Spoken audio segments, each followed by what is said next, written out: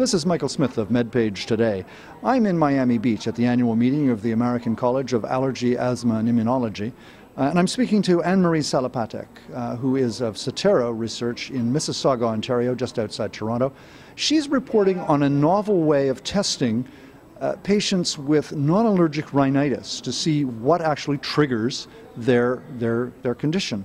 And Dr. Salapatek, first of all, let's talk a little bit about what is non-allergic rhinitis and what's different about that from the rhinitis we all know and love. Sure.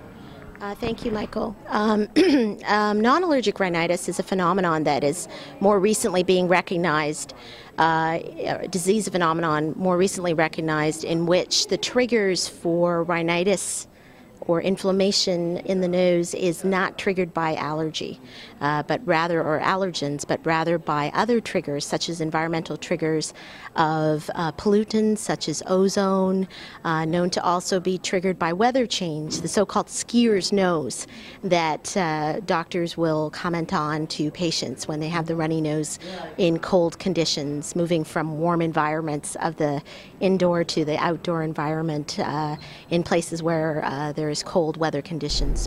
Dr. Salapatek, can you describe the setup in your lab? Sure.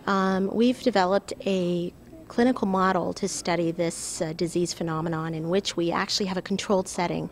So patients with non-allergic rhinitis actually sit in a facility, in a room, in which they are exposed to these triggers in a very controlled and safe manner. And so we simulate weather changes by shifting temperature from cold to warm, and look at the nasal symptoms that they develop in the chamber.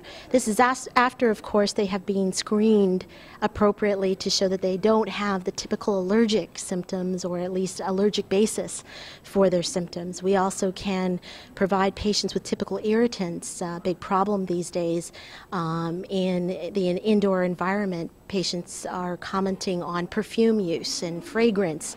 We can apply this in a controlled fashion, also looking at components of pollution such as ozone and other irritants in this manner.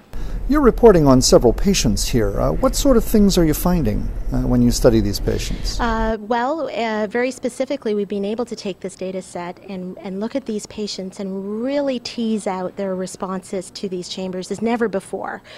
Typically, these types of studies in these patients were run in the environment where we don't control these kind of triggers. You report, for instance, that 51% of patients respond to weather changes and 37% respond to ozone, but they're not necessarily the same patients.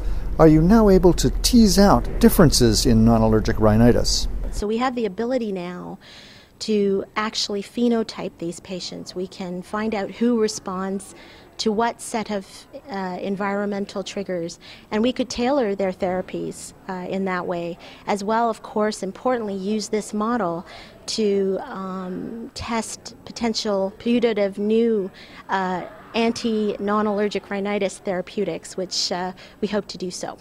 In Miami Beach, I'm Michael Smith, MedPage Today.